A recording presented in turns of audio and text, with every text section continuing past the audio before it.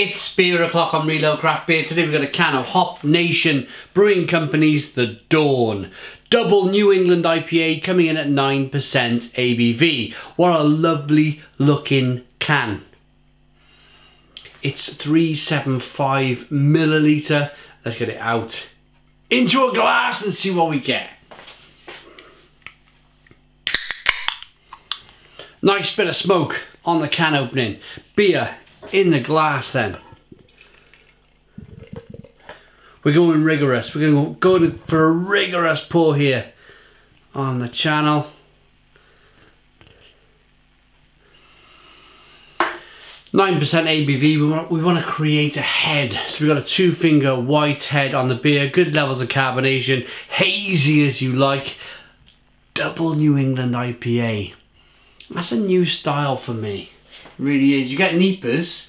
See NEIPAs everywhere, but double NEIPAs? I've only had them from Australia. I've had 2 now and they've been terrific. This being the second. Not tasted it yet.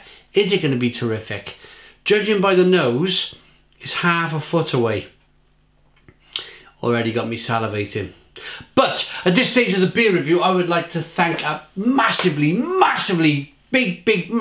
you to Mick. Thank you very much to Mick for sending me the beer. I've been drinking for 18 months beers that have been sent over by Mick from Australia, and without Mick's generosity, without Mick's support for the channel, we wouldn't be getting these stonking beers from Australia. These fresh, super fresh. They're only 6 weeks old. A month to 6 weeks. We had a little bit of a problem. These beers went to New Zealand first, then they hit customs in the UK, and then they finally made it to my house. If it didn't hit these problems, we would have had these beers 3 weeks ago, believe it or not. But never mind, it is halfway around the world. It is a logistical problem that Mick and myself have got over, and we're really pleased with the end result to have these wonderful beers in our hands. So thank you very much for the support, Mick. Let's get on with this beer review. We got a 1-finger white head, good levels of carbonation, hazy as you like, as I mentioned. Aroma on this straw coloured beer. Half a foot away was terrific. Getting my nose in there is stonking. Oh, blimey.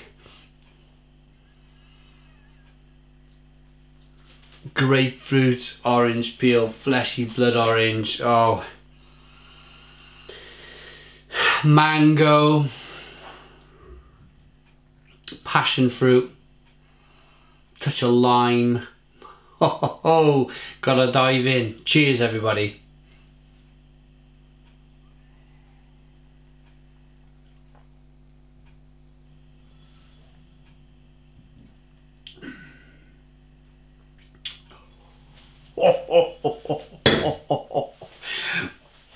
Oh, gotta put that down. Stone the Crows! Stone the Crows! What a terrific beer. Massive, bold NEIPA flavours just flying at me. First of all though, I want to give a little mention to the malt. The malt is slightly biscuity and bready and nutty, but then it's a question of split second, boom! There's all your hops. There's all your hops right at you, in your face. It's like having a pineapple smashed against your forehead, and it's in your eyes, it's in your mouth, it's everywhere, it's in your ears. Same again with a couple of grapefruits. You've got a pink grapefruit, yellow grapefruit. Smash them against your face. Fleshy blood orange, mango, passion fruit. Unreal flavours. Really top end stuff. And then what's remarkable about this beer, and it's the real remarkable sensation for this beer, because it's not really a sensation, is that what used to happen years ago, when you used to have all that flavour, you'd be bombarded with a massive smashing bitterness that just roared over your palate. It doesn't happen. You're kind of just standing here thinking, yeah, there's a touch of bitterness. I get a touch of alcohol for that 9% ABV. It's most certainly there. You feel it rolling down your neck, warming up the pit of your stomach.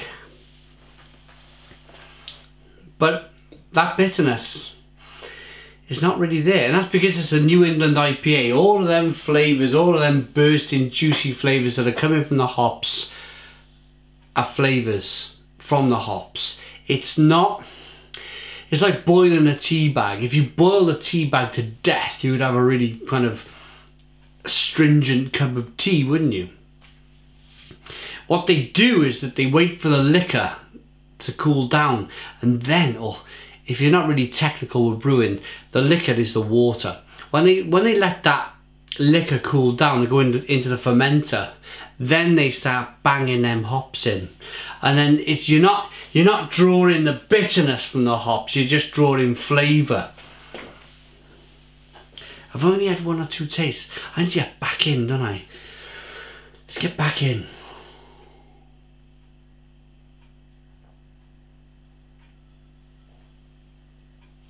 Oh, it's unreal. Do you know, if I drank a few pints of that, see the, you know, the little wobbly bits on a, what's that, a turkey or a pheasant or something, I don't know, chicken, pheasant, turkey, something like that. See the little green wobbly bit there and the green hair? I reckon if I drank 4 cans of that, I'd have bright green hair and a big green wobbly bit under my chin. I'm going to rate this beer. It's absolutely terrific. What do the brewers say? Hop Nation Brewing Company.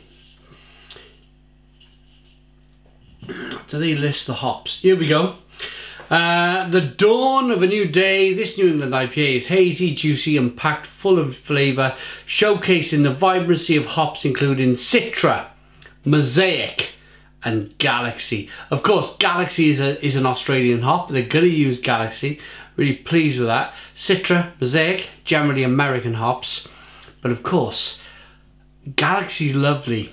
So are the American hops. Combine them into one flavour. Boom, you got a terrific beer. While delivering a textural mouthfeel. Cheers, Sam and Dunk. Whoever Sam and Dunk are. Cheers to you guys. You've just produced an amazing beer. I'm going to rate it. Thank you very much to Mick for sending yet again. Thank you very much. What a terrific supporter of the channel. Rating the beer.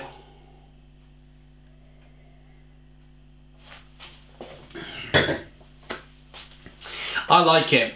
I really like it. I like that enough. There's nothing. Do you know when I can't fault, when I can't pick any faults, and I'm only left with a smile on my face, the last thing that I can possibly do is 10 out of 10. Stone the Crows. 10 out of 10. Please put your comments in the comments box. Subscribe to our daily beer reviews. Give us a big fat thumbs up. Boom and cheers.